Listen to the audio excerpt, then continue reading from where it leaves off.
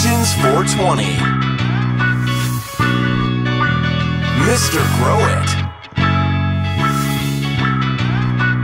And Rob from Cannabis Lifestyle TV. From the Stash Podcast. Hey, what's up, guys? Do you want to get your hands on the latest From the Stash merch?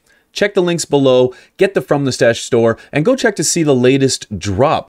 We appreciate all the support, as always, and we will check you in the next epi. Thanks to Ventana Plant Science for sponsoring this episode. I started using the bottle Flava in my garden. Flava can be added to any nutrient lineup. Studies have shown an increased yield of 14%, and also increased terpenes from 1.1 to 2.4%. Flava is an all-natural polymer that holds nutrients in solution. It also prevents precipitance of nutrients and increases nutrient uptake. Flava is available on growershouse.com. I'll provide a link in the description section below, and you can use coupon code THESTASH for a discount. AC Infinity, leaders in garden innovation. From tents to controllers, AC Infinity can take your garden to the next level. The inline fans lead the pack with the ability to control all aspects of the equipment, along with the clip-on oscillating fan that changed the game, which all can be controlled with the Controller 69.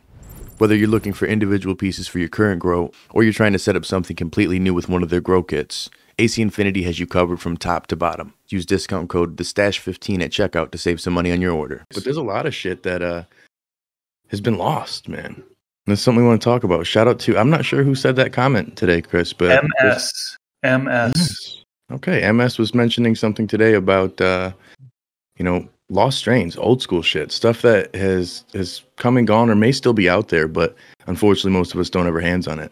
And I know myself, I've got plenty of fucking stories of losing those great white buffaloes, we'll say. And there's been a few that I've wanted to get, and I've never been able to find that exact, real classic dank. I don't know about you boys, but when I first started, that's what most of my shit was the classic good ones. And then they're gone. They're all gone. You ever experience any loss in the garden with those? Yeah, I've had quite a few strains over the day that I kind of just, I didn't really take on cloning as seriously as I should, as early as I should have, and a lot of great strains just went down with the wind as I would harvest them. And one of those ones is like I did some Thai sticks. It was great smoke, wonderful smoke. And yeah, gone with the wind. And another one was the Holland's Hope that I recently got a cut of, or at least some genetics of, and it came around. But yeah, generally speaking, not only do they get lost, but I'm not totally sold on the genetics that they're telling me are what they say they are. I'm a little skeptical of that. So are they really here, or are some of these like really iconic strains gone? Man, Thai sticks. Wow. I haven't heard that in a long time. I thought that was like obsolete back in the early 90s or something like that. I don't know anybody who's grown out Thai sticks, but that's definitely a throwback. Some of the throwbacks that I've grown out and smoked, back in the day, some of them are still around. Some of them I haven't heard of. I don't even know if anybody's growing them out anymore. NY City Diesel.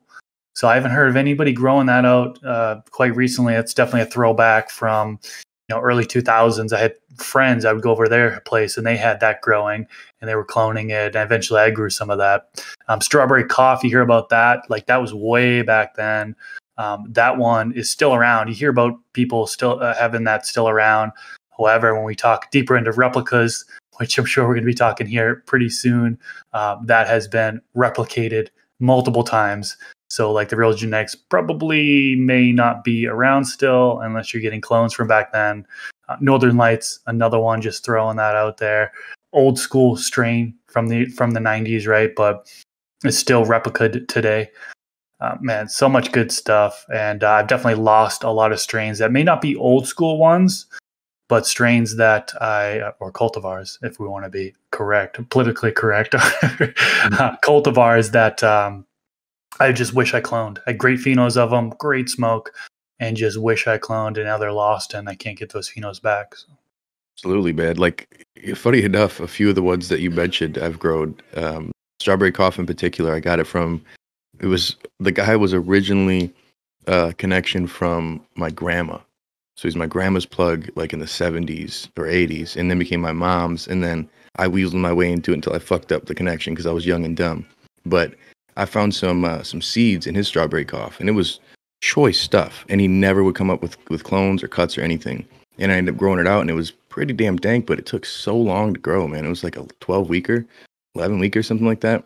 And at the time, I was like 8-week or you're gone. So I didn't even care. Before it was even finished, I killed the clones off like an idiot. And mine was like the dankest version of it. It was so fucking good, man. So good. And of course, I just at the time didn't realize I could, clone a flowering plant. It was way early. This was like 2009, maybe 2008, like when I first got my medical card. The issue was the grass was always greener at the time. Everything that I had, I thought I could get a better version. I also had my kids are going wild. Go chill. Actually had speaking of kids losing kids, this situation was real hard for me. I had a LA Confidential. I don't know if you guys remember that one. It's not too old school, but it's it's older school. Man, it was so dang. This is before you'd get a lot of purple bud. This shit turned like black. It was just so funky, greasy, nasty. The biggest issue I had with it is it was so little. So my canopy would be like banging, boop, random drop off. And common sense would have been put it on a crate or something, lift it up. But again, because I was a rookie with it, I thought, I'll just find a better one. I'll go get, at the time it was a pink conning paralyzer. It was one that was like a Michigan only strain. And it's nowhere near as good. Disappointed I let the other one go. And I'll never get it back because I've seen a few that are never even comparable. How about Maui Wowie? That was one way back then where, oh man, you hear about the early 90s and I know a couple people that have grown it out, and back then it looks a lot different than now with some of the replicas that are out there. Like I grew out the one by ILGM. They have a Maui Wowie, and I know there's some controversy about ILGM and what they're doing as far as their naming convention. But it was the Maui Wowie I grew from them was nothing like back in the day. It was just completely different structure, completely different look, completely different flavor profile, cannabinoid profile. And I miss the old stuff. Some of the old stuff, I miss it now. Lower THC content and a lot of that stuff, right? Over the years, 10, 20, 30 plus years, a lot of people have been focusing on getting that higher THC content. So the lower stuff isn't much around, but we talked about this in previous episodes. The THC content isn't the end all be all, right? Shouldn't be the number one focus is what a lot of people say. It's the overall cannabinoid profile. You know what I mean? That gives you that effect. So just focusing on high THC strains, well, you could potentially get higher off of a lower THC strain due to the other cannabinoids that are in there. But I don't want to get too much off topic. I do miss the Maui Wowie, the old stuff from back in the day. And I just wish that same type of plant was still around. Somebody's got a cut. Let me know. If I'm not mistaken, and now since you're saying this, I grew the Maui Wowie from Ocean Grown. They have also got some as well. And the only thing I didn't like about it was like the 12-week flowering cycle. It went forever, and I did not anticipate that. So I was treating her like everything else, and she kind of she got a little bit away from me. And the only downside of that is I never had this strain back in the day, so I don't really know. I had nothing to compare it to. But yeah, and that's the thing is we don't know with these replicas too. There's a ton of them. You look at like ILGM and a million other brands that are out there now. They'll have a White Widow. They'll have a Pineapple Express. They'll have a Trainwreck, a Chemdog.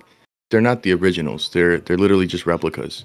So unless you know the original flavor, which at one point was a clone only because people didn't have seeds available, then you don't really know if this is the tried and true one. And that's the problem I feel like when you're ordering these new ones is we just don't know if it's legit. I've had maybe 10 different versions of White Widow, and I don't think any of them were White Widow. The OGs that I've smoked with were like, no, they laughed at it. They're like, this is not fucking White Widow.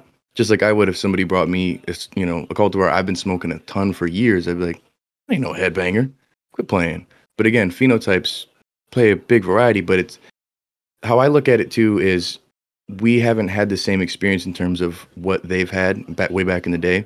So we may think something's better or worse based on our palate or what we're used to, but the classic stuff that's been out there for a long time is what a lot of our new cultivars are built from.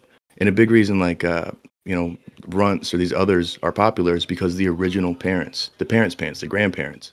But then, like Todd McCormick over on a podcast we were on at one point, was talking about how a lot of these cultivars have been bred out literally just because breeders don't want to have these 12-week cultivars because they can't do it outside for the climate or for the environment.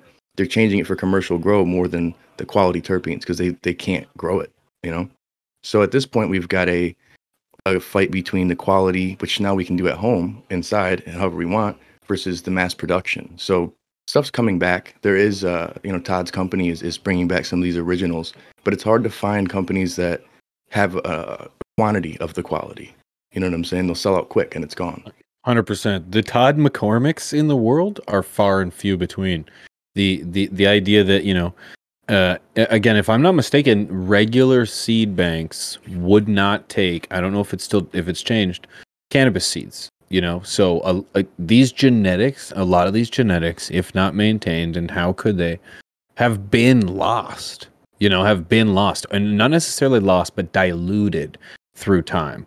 And it's, when you breed them with others to bring to maintain, and you're losing some of that integrity of the grandparents. And that's where it's like I don't believe, I'm gonna say it's over 50% of when something's labeled as one thing and they say that's what I'm getting. I just simply don't believe it. I've had so many instances where I've had the ability to compare something with something else. And sure, phenotypes are important, but you should still, like, as an iconic strain, it has fundamentals. There's just certain variables. There's certain cannabinoids. There's certain experiences and expressions that have to be there. And if they're not there, then it's like, well, wait a second. What is this? And so it's like, I just feel like companies have just taken seeds and run with it. And, countless times you've got these Instagram breeders that are literally just resealing seeds and selling them as their own. So now you're getting possibly a White Widow, possibly a Girl Scout cookies, possibly a cough, but it's relabeled as something else and then sold as something else. So it's gone. Those traits are still there, but they're gone. It's gone through. There's no more, physical evidence of what's left there.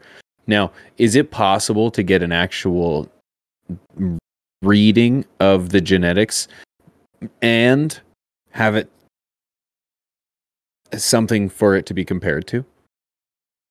That's the tough side of things. And this is, again, where the Todds of the world, Todd McCormick's, who know some of these OGs who've been growing for so long and have the original, and they can say, oh, no, yeah, I'm still growing this. And he literally has gone back and found like Northern Lights number 5 and Skunk 1 from the original people because he still knows these guys. They're in his Rolodex. Mm-hmm. So you've got a lot of situations where these are going to come back more, I think. He literally said he wants to bring them back for breeding purposes. Not so everybody just grows that alone, but so someone could take that and start something fresh with the brand, with the original stuff, instead of this muddied down, diluted version that we're dealing with now with unstable genetics. So if we've got more of these people who will do that, that'll create that trickle down, so to speak. And I think it's going to really change the game in terms of quality genetics. Because if more and more people have original stable genetics to start with, it should stick closer to that. You know what I'm saying? Instead of being 20, 30 years out, we've been breeding and losing the original characteristics of these cultivars. We're going to be able to find these and really isolate these with the science we know nowadays versus what was back in the day, which is some guys just kind of shaking their male plant into the female and making it work, Yeah, I think you mentioned money down. We said replica knockoffs. Is that a good word for it as well? These knockoff genetics. Let's say that. They're like fake Jordans. Right. I definitely got to agree with Pigeons when he says, 50%. Probably more than that are these. I was trying to be conservative. Replicas. Yeah, trying to be conservative, right? It's probably something crazy like 85 or 90%. It's like it could be outrageous in that amount. I remember I got some Blue Dream from the dispensary here in Las Vegas, and this was a couple years back, probably like 5 years back actually, and I met up with NV Closet Med Grower, and we smoked some of it. It's like, I got this Blue Dream I got from the dispensary. He looked at it, sniffed it. He's like, dude, this isn't Blue Dream. I know the breeder. Like, I've gotten cuts off him, or I don't know if he said he got cuts off him, but he like either knew the breeder or whatever, and he knew exactly what the Blue Dream was. He's like, this is not it. So it's like similar to Rob's friend laughing him out for the White Widow. I had people see something of mine, that I thought was something, and they're like, no. I would also like to thank Thick Ass Glass for sponsoring today's video. They were kind enough to hit us up with 3 beautiful pieces. If you head over to thickassglass.com, use promo code THESTASH, you can save 25% off all things from the website, whether it's an ash catcher, whether it's a small pipe, or a big, beautiful glass piece such as this one. Go over to thickassglass.com and use promo code THESTASH. They've got you covered. Also, head on over to their Instagram and thank them for being a sponsor of today's episode. And then Rob talking about searching people down on Instagram, the actual breeder. So if you are looking for a cut from it, might as well. I think that's great advice to actually track down the breeder on Instagram and say, hey, is this still around? Do you still have this plant, and get it through them, or get seeds through them, or find out what seed banks have them that he's given it to them, instead of potentially getting sucked into buying some of these replicas that are on some of these, no-name or lesser-known seed banks.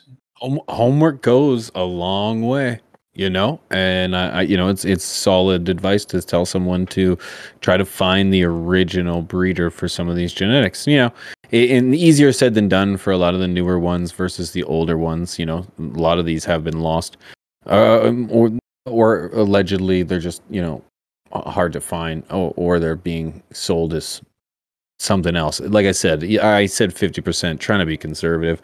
In all reality, again, I don't think you're getting what you're buying if you're not getting from a reputable source or the source itself, because I just feel like it's just so easy to make money when you can label something as White Widow or, Strawberry Cough or Maui Wowie. These are the names that people just naturally jump to when you consider your choices, And now I want to go back just a little, because I made a mistake in saying that seeds, like cannabis seeds, weren't stored in seed vaults. They weren't accepted into seed vaults. I said seed banks, and that's a huge difference. But seed vaults, so you couldn't, throughout time, no one has been collecting cannabis seeds and their strains. Whereas you should Google it sometime. There's these incredible vaults in the earth that are literally meant to protect the genetics, protect seeds of all kinds of crops from around the world, and so on and so forth. They're seed vaults. And cannabis was not accepted. So, it only makes sense that throughout time, a lot of these genetics have been lost, and I don't know, do they ever come back? Does this genetic grow naturally somewhere in the world? That'd be a question I would love to know. See, and that would be like for the land races. So you've got some that potentially would, but again, muddy down that we don't really have those, at least not in the mainstream world. I think over time, again, it's going to come out as things are 100% legal at a certain point. Cultivation being 100% legal. I think more of these genetics will they'll come out. Somebody on their dying bed will be like, hey, deathbed. They'll be like, hey, I did got these seeds here. Make sure these get to the government, or not the government, the scientists. Keep this one around. This will cure cancer or something. Like, I really think there'll be more people who will do that. The problem is money. Well, there is a genetics company that has land races only. World of Seeds. I believe they only do land races. That's it. So like Pakistan Valley, for example, something cultivar I've mentioned many, many times, that's a land race. And I got that from them. And I think they have a long list of just land races. And that's all they sell is land race strains, which is pretty cool to try to conserve those genetics. Yeah. See, and that's the kind of companies that'll do right for the breeders and for the community. Right now, hype cultivars is really where it's at. Everybody likes to get what's popular, because if you are someone who's in the gray area, we'll say, of things, you want what's hot. You want what people are after. And nobody's coming to you for Blue Dream or Durban Poison or fucking Strawberry Cough unless they're older, Then they might be on that every day, buying a lid. But nowadays, it's not really the case. So it's kind of difficult to see where market is to see if we're going to have these land races or these originals, these old school cultivars come back. Now, one that was, I wouldn't say old school, but that I had, it was Kosher Kush crossed with OG18. It was Holy Grail Kush. Whew, it was my favorite. I loved it so much. Now, I cloned the wrong plant. I had 2 different plants, and one looked just like it. They were color-coded. It was stupid, and I cloned the wrong one. I cloned this Cindy that I didn't like, a Cinderella 99, which was actually a good one too, but it wasn't what I wanted. So I ended up keeping that for 3 months until it was flowering. I'm like, bitch, wrong one. I bought 5 packs, which was pretty expensive at the time. Well, 6 packs. I spent $1,000 on these beans here. Did not find that same one ever. Never found the same one again. And it's that letting it go problem. Sometimes it's intentional. Excuse me. Sometimes it's intentional and sometimes it's accidental. And most times for me, it's been accidental.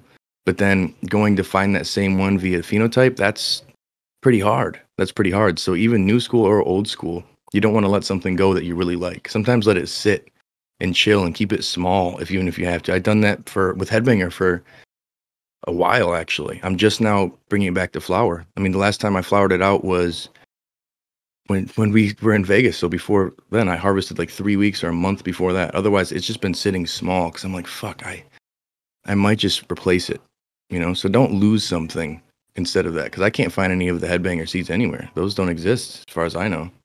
That'd be it. Somebody mentioned in the Twitch chat here, and for those that are watching this on YouTube after the fact, we do record these episodes live on Twitch, twitch.tv/From the Stash Podcast every Tuesday and Thursday at 12 p.m. Central Time. We're on here recording these episodes live. Somebody mentioned Panama Red, and correct me if I'm wrong, Pigeons, but I believe you grew that out like, what was it, 4 or 5 years ago? Haha. I grew. It wasn't a Panama Red. Oh. It was just Panama. And Okay. yes, yeah. It grew wonderfully for me. I had no issues with it as well.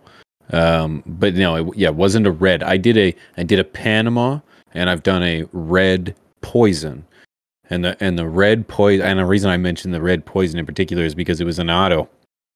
It only grew this high, and it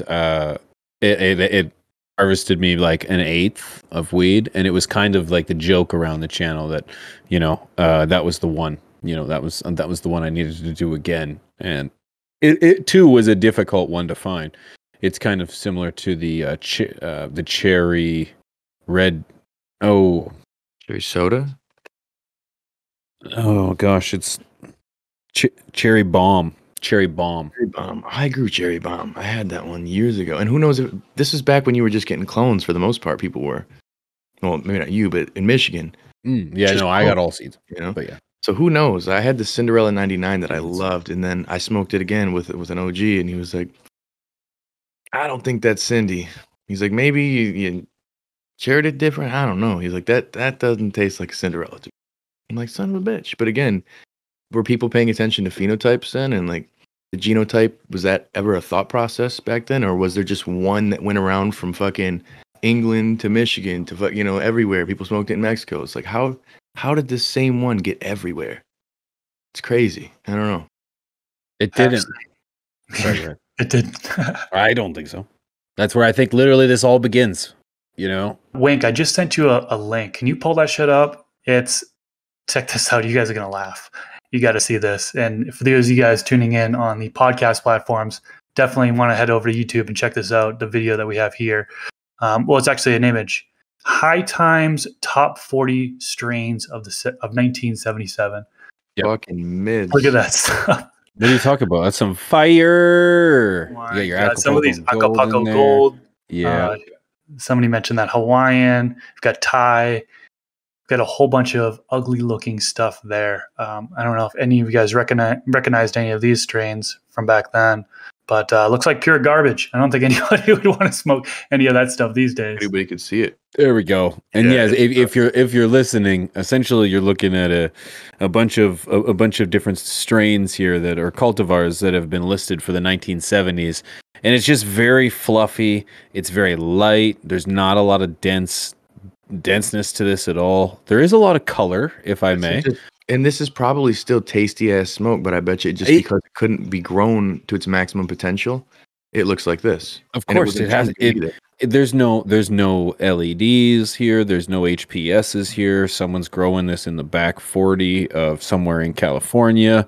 Like we're talking no nutrients, if at best, just coming straight from the soil, and no modifications to genetics. This is just straight plant. It's only through the evolution of what we know about plants that we have, been able to modify the genetics to have sweeter, denser, frostier, tastier bud. Yeah. Well, it's gotten to the point now where people want bag appeal. People want bud structure with that. They want, everything that comes along with it. So modifications of these cultivars over time is what it is. But then you've got some people who they're trying to get the best versions of these, and other people who are trying to get money. So they don't give a shit, I do think it's interesting though. Like this did it for the people back then. You know what I mean? Do you think they were like Cheech was as high as we were in 1970? Yeah. Right now, like he when we interviewed him. For those that don't know, we did interview Cheech. Chong. My apologies. And he mentioned that he's like been this high for so many years. It's just do you think it's like just our tolerance has required us to get 99% THC? He could have even been higher, because the fact that we've gotten used to this, we've gradually increased. That was like a boom, dank for that. You know what I'm saying? Like if he didn't start smoking mids and he was just smoking fire, essentially, like think about, you remember the Nintendo, or Explosive Minds, the Sega. So with the Sega, that was next level for me. Because Nintendo was cool, but Sega had some extra shits, and I was like, whoa. And then the Dreamcast came out. So at the time, Dreamcast was the shit, right? All these consoles, they were the shit at that time. You had the best experience of your life. Yep, it's a great analogy. In retrospect, it's only in hindsight do we look back and we're like, oh, that wasn't shit. It's like, well, compared to this, but at this time, they were having the time of their life. It was amazing. Exactly. It was amazing. So, yeah, that's a great analogy. I believe that. Yeah, that's a great way to put it. Because there would have been a reason for them to get the weed of today to this point. You know what I mean? Yeah. They would have been that fueled, that, whoa, man, to spend time and be like, whoa, man, and then, whoa, man, Next level. But see, we've incrementally grown as consumers for us. We've grown slowly but surely, because like smoking brick or mids or lower grade to, different forms of extracts to, edibles to what we have now, we've had like an evolution of cannabis that's been massive, just like technology at a certain point. So for us, it's different. We're kind of spoiled, you know what I'm saying? And I feel like our tolerances as well. And we probably aren't hitting those same, receptors in our brain because of what's going on in distractions in the world and technology and things we have in our bodies. So they probably were a lot more stoned, even the fact that things were more pure and the lack of anxiety or stress in the air, so to speak. There's a lot of different factors that come into it, but variables. I really do feel like that shit was this is just ugly and was not trimmed and just not grown by a great grower. But I bet you dank flower. Like if you smoked it, you'd be like, damn, that shit tastes nice. I totally agree with you. I think the THC percent back then was like 7% or something crazy, like super low, under 10%. I think lower than that, maybe even 5%. And then like you mentioned, it gradually kind of increased. The quality got better and better. And then early 90s, I believe, we were maxing out at like 19%. And that was like a huge deal in the 90s to be that. And now what are we at? We're in the 30s. 30, Barcelona, 30s. Spain, late 2000 was 36. We might even have reached 40. I don't even know. You probably have. But you know what? That kind of leads us somewhere where perhaps this is a great conversation for another time. The evolution of cannabis in general, I think makes for a great conversation. You two have already with Tommy. And we kind of almost talked about that.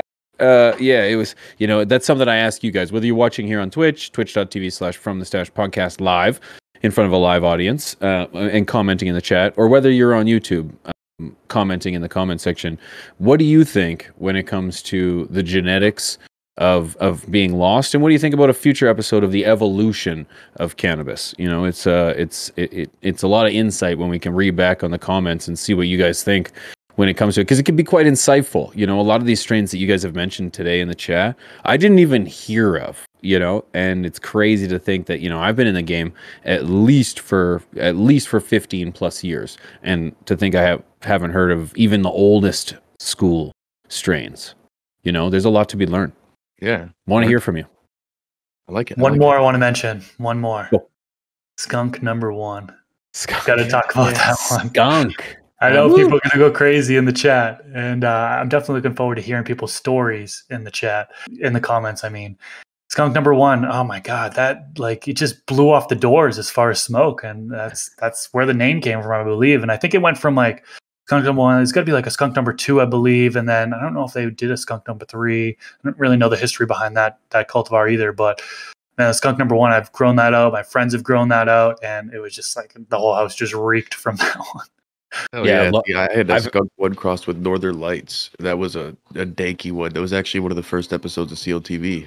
Funny enough, Trey was doing it and rolling a blunt with that. Like, oh, throwback. Well, it's a great strain, literally true to its name. And I think more than ever, it makes you like. It just wonders, like, where would weed have been without it? You know what I mean? Because I personally love it. So it's like, could have taken a whole different turn, you know? And where's weed to go? You know what I mean? If this is where we are today, the evolution, again, extracts have gone so far in just the last 5 years. Think about how far we're going to go with just genetics, just breeding, and you know, just the further breaking down of the plant. And once we establish the extraction, or, you know, the manipulation of other cannabinoids, like, wow. I was just going to say, yeah, there's got to be, you know, other cannabinoids kind of increasing, having more than the THC and less focus of THC. But we're going to save that for another episode. I don't want to dive into that one. Totally. Yep. Guys, of course, if you're watching this on YouTube, as we mentioned, we do stream this on twitch.tv/FromTheStash Podcast. We actually have a smoke session right after the episode. So if you're watching here on Twitch right now, stick around. We're going to say goodbye to YouTube and remind you to come check us out on twitch.tv/FromTheStash Podcast. And smoke a session with the folks over on Twitch. Man, that was a hell of a conversation, boys. Rob, you want to see us out for YouTube? Well, with that being said, it's your boy Rob, Chris, and Pigeons. We'll see you all next time. Peace.